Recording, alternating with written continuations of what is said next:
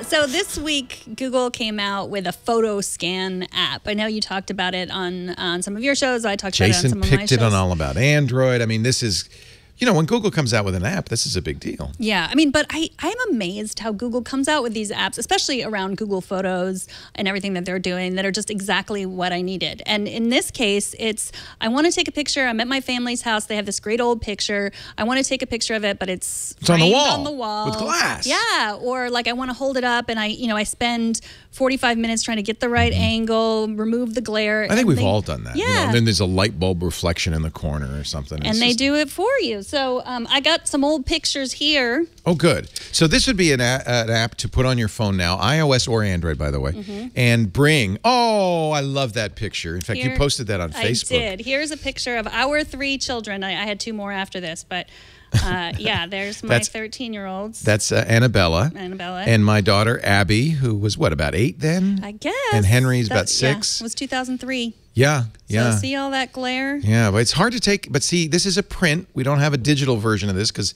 back in those days, nobody did. Right. So how are you going to get this picture so you could put it on Facebook or share it with Abby and Henry? I am going to, oh, and you know. By the way, the studio is the worst for this because we have lights everywhere. Let's just set it there. That's a pretty good from this angle. And I don't even have to like get it exactly in the corners. Watch what happens here. This is so cool.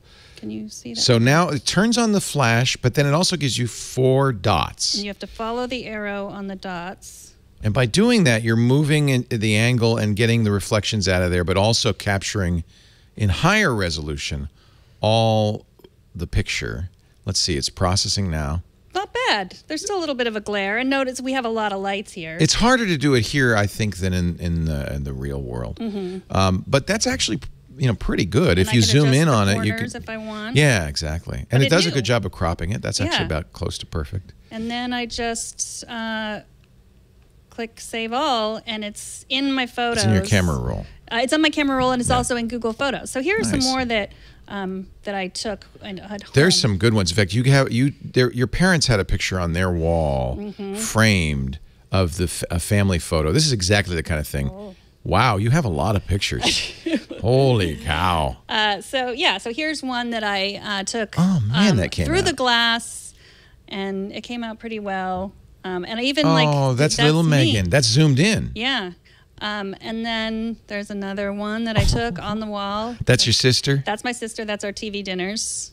Oh, my. Yeah, her Scooby-Doo T-shirt. Look at that. That's another app. There's this one again. I think this might have... This is when you did this at home, it came out better. No, this is... Yeah, when I did it at home, let's find that. Yeah. There's... Look at there. Oh, these are great. That's a school picture. Another example. They don't give you the digital version of the school picture, but you'd like that. Yeah. That's beautiful. Annabella. I love... Here's another one I took from a glass on the wall. And so here's what it just looked like when I did, it didn't work that well that time. Yeah, just take it. Marco's grandmother. Oh. Yeah, this is what it did at home. But you know what? It does do something weird. See how Henry's eyelashes are a little bit dark? Let's see. I think it processed it wedding clothes? Yeah, well... Oh, look at that. It made it a little bit darker. They gave him mascara. Yeah. I don't know why they did that, but if you see... He does have preternaturally long, beautiful eyelashes. He does. Yeah. But yeah, so I love this because I use Google Photos. And I heard you when you were talking I knew you then. You did know me. What I didn't know is that you had a book cake. Yep. That was cake. That's so cute. What are the books? I think they're just like Megan and Marco. They're not actual books. That's so funny. But we ate it. You were working at the Screensavers at the time. So yeah, I think this is maybe what I took without the before and tool. After.